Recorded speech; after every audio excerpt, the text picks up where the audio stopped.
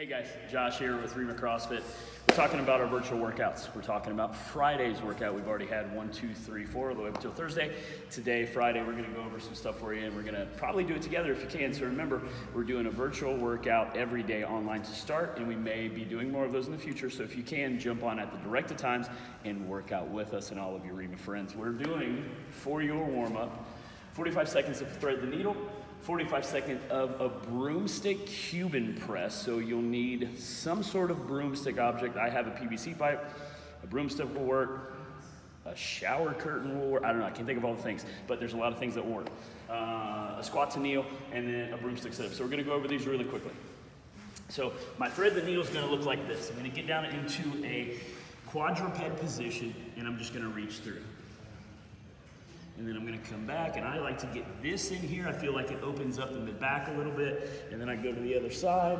The higher I keep my hips, the more that I can feel it. There's a lot of different iterations. I can go here. Again, I like hips high a little bit. I try to come through, and I'm gonna do that with a watch in front of me for 45 seconds. Okay, guys? So my next piece, if you check out the whiteboard, I have a broomstick Cuban press, which is gonna look like this. I have my broomstick, my shower curtain, my lightsaber, a kid's toy, I don't know, something. So I go here, I pull it up to where my elbows are above my wrists, I rotate, and then press. Watch it from the side. So again, when I come through, I'm gonna do 45 seconds. Up, rotate, press. Try not to hit yourself in the face like I did. Come back down, up, rotate, press.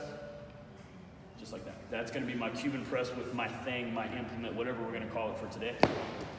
My squat to kneel is a little fancy, so if 45 seconds of this is too much, I just want you to do an air squat. If, however, I feel a little fancy today, which of course we do, I get down into this position, step, step, sit, and again, not all of these components are necessary, but we can take them down or scale them, and then I stand back to this, and then recover. That is my 45-second squat to kneel, and then my last warm-up component is a broomstick sit-up. So I go here, just like I'm bench pressing, and then I sit up and I go overhead. I try to keep my legs long. There's a lot of different iterations of this. Again, it's just a warm-up component. So I can have my legs bent, I can have them straight. I'm sure there's much harder iterations that much more fit people than myself can do. And then that will be your thing, implement, sit up. Okay? So now, we're gonna move on to our next component, and I'm already on the ground.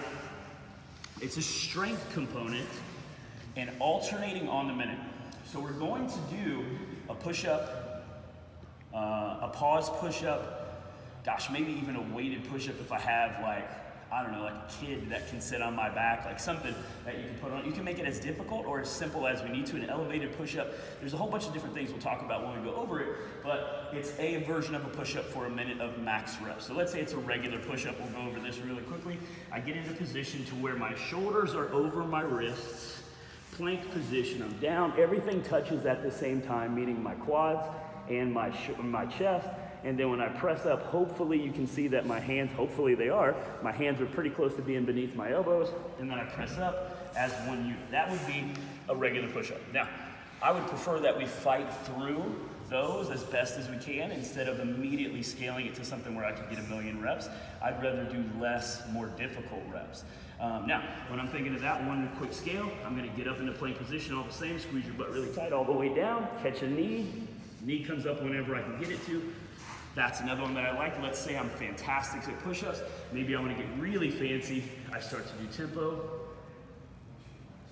That's pretty fancy. And then I go up from there. Does that make sense? Yeah, so we're gonna do that. I'm asking the camera. If that makes sense. So we go with that pause push-up, and then we're gonna flip it over into a Captain Morgan, which is gonna be fancy again. This could be, let's go over what it looks like in truth, right? So my Captain Morgan, I get into this position, I come up, and then I come up. I come up, and then I come up. So very challenging. Now, let's say that that doesn't work. Maybe I do a side plank. Maybe I do a side plank on my knees. Totally fine. All of those iterations will work. If I'm going to do a side plank on my knees, then I'm gonna have to switch at the 30-second mark. Same thing with the Captain Morgan. I'm looking at my clock, 30-second mark, I flip. And I'm gonna do max push-ups for a minute, max Captain Morgan for a minute, alternating for 10 minutes. Okay guys, now let's go look at our workout. Okay?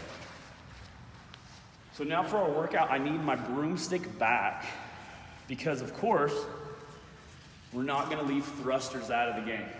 I'm gonna do 15 broomstick thrusters, 15 single leg V-ups, and then 15 shoulder taps. I'm gonna do that for 12 minutes.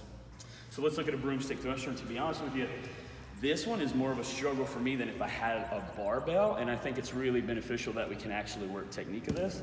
So one thing I can't do, I can't get it to rack position because of the lack of mobility. And that's something that this will give me some time to work on. So I'm gonna go here, I'm gonna try to drive it up, elbows in front of the wrist, feet in squat position just outside the shoulder, squeeze everything tight, and then the bottom of the rep, top of the rep. That's one. I'm gonna come back down, that's two.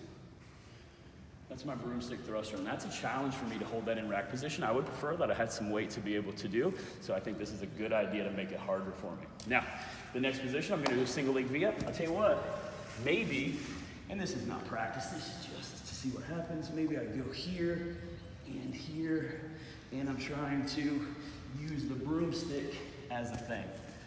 You don't have to, we could totally get rid of the broomstick, we can do the same thing without it. We can go into that position, or we can do tucks.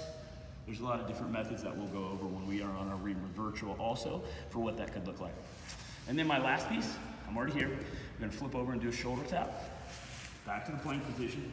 Creep the shoulders way over the hands. Touch, touch, touch. And here's how I like to do those. I'm not trying to get really squirrely about how much I shift. Not that that's a bad thing at all. I think there's benefit to that, but it's a different thing. And to me, I feel like it's easier. So I go here, and I turn everything off, and I try not to move. And I feel like that's a lot more productive. I'm gonna do that for 12 minutes. 15 broomstick thruster, 15 single leg V-up, 1, 2, 3, 4, 5, and then 30 shoulder tap. Now, I'm gonna go right in after I'm done. My cooldown's gonna be a straddle complex. You do that until you feel like you've made change. My pants are way too tight to be able to do this, so just don't pay attention to my lack of mobility. But I'm gonna go here, and probably go here. I'm basically going to freestyle for no less than 2 minutes. And that is your Friday workout with Reamer Virtual. Thanks, guys.